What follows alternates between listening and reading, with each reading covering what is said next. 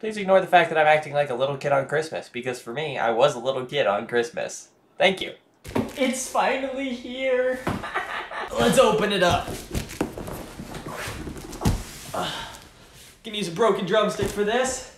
Not gonna lie, this is gonna be a quick unboxing video, simply because I want to play with this gear a heck of a lot more than I want to make a video about it right now. This is the prize package winnings from the Crosstalk contest. So, starting off first, we've got the Dream Machine Pro. I'm gonna set that right here. Next up, we've got a Flex HD. I just deployed one of these for the first time the other day, so it's gonna be fun to be able to play around with. Let's come over for this. We got the Nano HD. Essentially the same access point, just different form factors. Oh, we've got the Big Daddy, the G4 Pro. This camera is ridiculously overkill for anything I could use it for. The G3 Flex. Heck yeah. I don't know what I'm going to do with this. This is probably going to be the camera that I'm going to use, though, because that's just a monster. And last but not least, we have the 16-port PoE switch. This is the USW16 PoE. This is a lot of toys. I'm gonna have fun today. Yay! Gosh, what do I want to unbox? These guys are gonna get their own videos. So, we'll pull this stuff out. I'm pretty sure I'm just gonna make a video talking about the security cameras and Unify Protect in general. So, I'm just gonna unbox these guys right now. Where's my drumstick?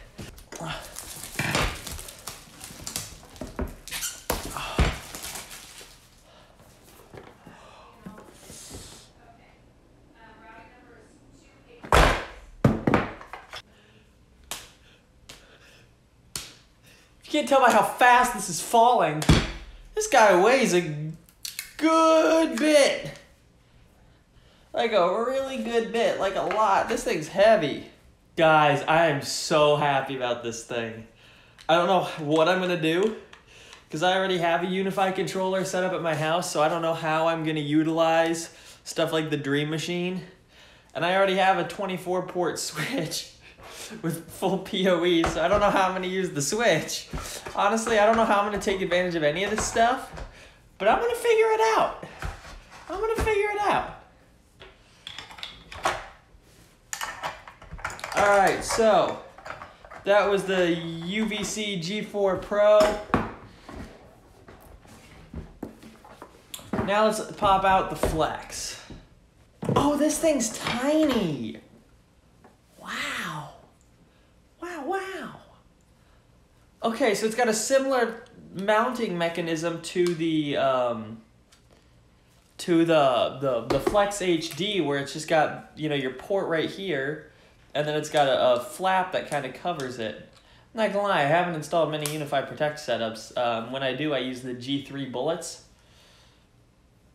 But I've been switching over to using Synology stuff, because I used to deploy a lot of Unify video, but we all know kind of what happened to that. But look at this. Okay, hang on. Let's compare this to the G4 Pro. Oh my gosh. This thing is like all plastic, and this guy is metal.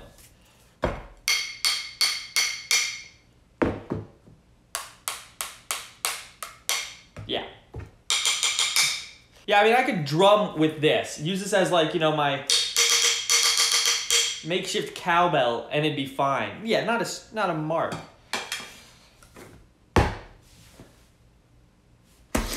What the heck? This thing is massive, and this guy's tiny.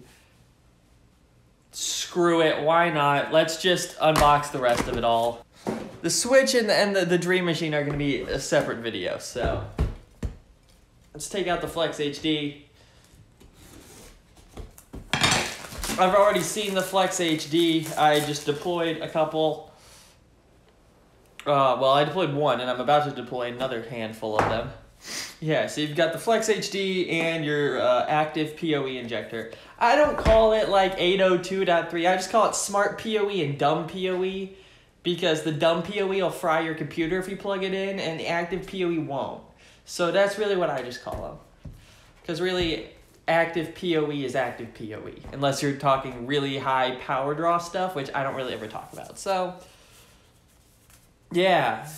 Yeah, so you've got this nice cylinder access point with, again, that similar mounting mechanism to that to the G3 camera here, the G3 Flex, except for the G3 Flex, the G3 Flex screws in and has screw holes, whereas, I don't know if you can see that it's got screw holes there, whereas the plate for the Flex HD does not have those screw holes, but something tells me that these guys might be interchangeable. And they are. So if I wanted to mount this guy to a wall or something, I could do that. And if I wanted to have this guy desktop mounted, I could do that. They're both just gonna sit upstairs on my desk.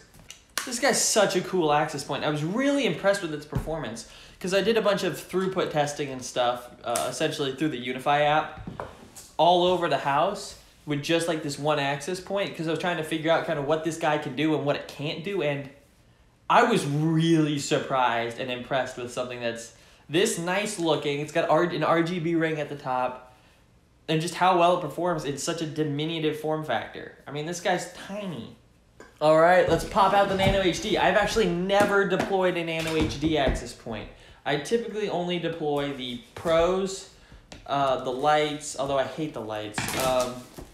I really only deploy those in really small areas. I typically always use the Pros and occasionally the LRs, but I only use the LRs if I need to punch through a wall or if they're already there for me. Wow. Whoa, this is...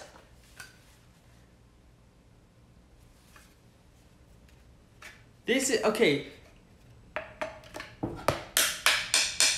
That's metal. That's metal. That's not plastic there. That's plastic. This feels like... yeah, this feels like someone took the APAC light and just upgraded it. This thing's tiny. Yeah, so you got your single Ethernet port and your little flappy flap.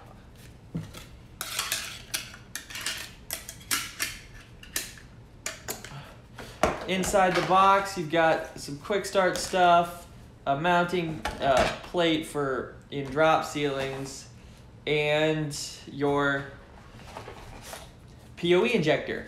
One of the things that I would like to see Ubiquiti do, though, in the future, Ubiquiti, I love you. Thank you guys for sponsoring this contest, though. Thank you for sending me all this stuff. I very much appreciate it. You did not have to do that, but I'm so happy you did because I love your stuff.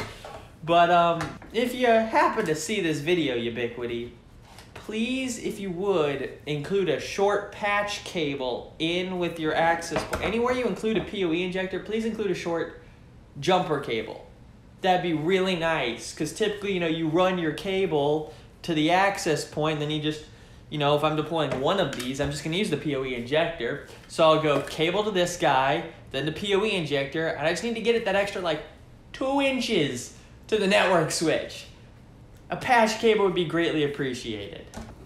I have a very, very specific question that I have about the Dream Machine Pro. Essentially, the question that I have is, can you really only use a cloud account with it? I want to find a way to set up a local account because I'm not going to deploy this for a business where potentially they might have another IT guy. And if that IT guy comes in, he needs to know my single sign-on stuff, which I'm not going to tell him. There's not a snowball's chance in hell I'm going to give out my single sign-on information. But so then he wouldn't be able to manage this or do anything with it unless he formatted it. So that's the whole goal, is trying to figure out a way for multiple people to be able to manage these guys.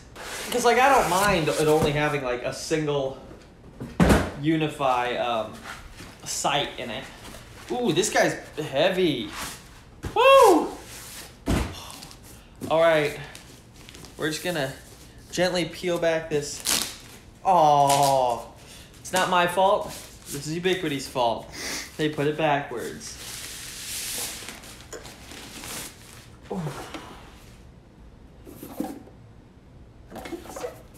Ooh. And ladies and gentlemen, that'll be all for this video. Thank you all for watching my unboxing video of the prize package that Ubiquiti sent over. Thank you, Ubiquiti, for sending me all of these toys. And that's exactly what they are to a nerd like me, toys. And also a big shout out to Chris over at Crosstalk Solutions. I mean, that's probably how you all found out about me, let's be real. But thank you for hosting this contest, Chris. Thank you, Ubiquiti, for providing all of these prizes and for giving me something to do today other than homework. See ya.